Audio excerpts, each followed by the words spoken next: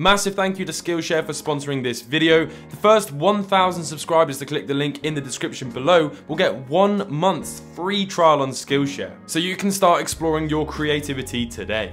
Hey everyone, how's it going? Elliot here, and welcome to the Retro Future. It's hard to believe that it's been almost 3,000 days since Nintendo released the 2DS, and in front of me I have an incredibly rare Japanese exclusive variant that was released in February of 2016.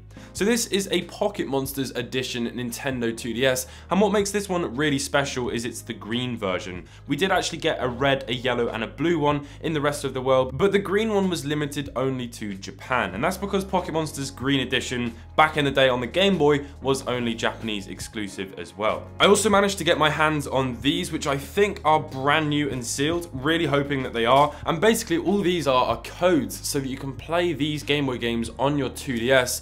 They just are packaged to look like the original Game Boy games from back in the day. So I'm super excited to show you this limited edition Nintendo 2DS exclusive to Japan. Without any further ado, let's roll the intro.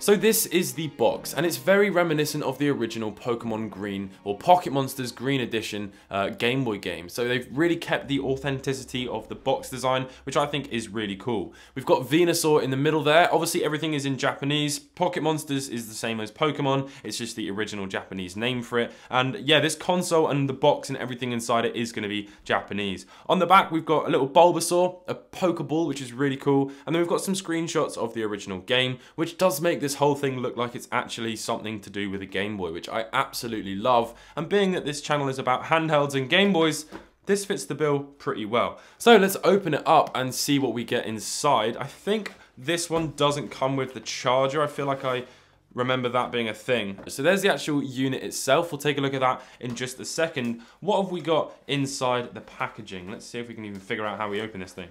Righty, we are in. So we've got a bunch of different things in here. Holy. Alright, so we've got this piece of paper. That looked like it came with some stickers. Yeah, it did. It came with some stickers, but all of these stickers are missing. That's a little bit of a shame. We've got the AR cards as well, the augmented reality cards. They're just sort of loosely thrown in there. We can set those to the side. We've got a map. Look at that. Pocket Monsters town map. That is a very lovely thing. Very nice quality print, really cool, and that is included with this 2DS. We've also got a little Mew piece of paper here, not sure what that's for at all. We've also got this right here, and that is the code. We've also got another code here for Mew, so do your worst with those and see if you can get anything out of them. Hopefully you can. And then we've got the normal manuals and paraphernalia, or whatever it's called, that we get with the 2DS. So that is it for all of the leaflets and whatnot that we get. Here is the device itself. Now this has to be one of the most beautiful 2DS, or in fact just DS consoles I've ever seen. Some people don't like the whole transparent thing, but I think it looks absolutely stunning. This green edition, it's sort of like a matte finish green, and it's in Nintendo's rather high quality plastic. So that is a lovely thing right there. We've also got these sort of Super Nintendo colored action buttons, which is really cool. We've got a light grey D-pad, slightly darker grey joystick, and a light grey start and select, which is really cool. Green L and R buttons, and we've got that sort of green accent that goes down the side as well. There was actually a jungle green Toys R Us limited edition Game Boy Color from back in the day. I'm gonna throw a photo up of that on the screen. I have that somewhere, I'm fairly certain, but I have no idea where it could be because all my stuff's in boxes still. But yeah, I wonder if it's the exact same color. That is really cool. So that is pretty much it then for the console itself. Such a gorgeous thing. I'm actually a massive fan of the 2DS. I think for me, it's probably one of the most comfortable ways to play your DS game. You haven't got the stretched resolution of having a 3DS XL or something, or a new 2DS XL. It's a really nice form factor as well if you've got big hands.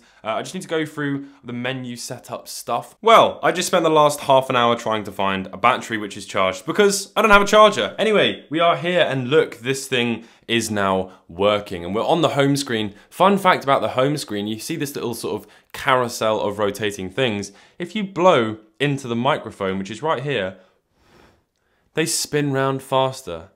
How cool is that? Okay, so these are the games then that I managed to find. I bought all of this stuff from Sendico, which is a proxy service for Yahoo Auctions, which is just like a Japanese eBay. So that's how I'm able to find all of these really cool things. So here they are. And what's really cool about these is they're in like box protector type things, which is really cool. Scarily though, they're both open, which makes me quite afraid that there's a chance that these have been used. Uh-oh. Well, we're about to find out. So, there they are. This one's actually got Nintendo 3DS written on them, whereas this says Nintendo 2DS, presumably because this obviously can also be used on the 3DS. Okay, so which one should we go for? Let's go for the green one, because that is the one that we have here. So we're going to open this up. Really cool. Okay, what have we got inside? So it looks like everything that we've got inside is what was included in the actual thing itself. We've got the map, which we've already seen, and then we've got this little thing. Wow, that is so cool. Look at that, there's an actual Game Boy cartridge, which is probably gonna have the code on it. That is really cool. So there's a little manual here. Oh, look at them. They're stickers. They're really nice. That is a very lovely little thing. And then what else have we got? Oh, hang on, here's a code. What's this? Wait a minute. There's a code. This is a card with a code on it. So what is this? What is this? That's a little magnet. It's a little Game Boy magnet. Oh, that is so cute. It's a little Game Boy magnet. Yes, that is absolutely adorable. What a nice thing to include in a package like this. Okay, so this is the code then for the Virtual Console. Now let's absolutely hope and pray that it's not been used. We're about to find out. I'm very sure that it has been.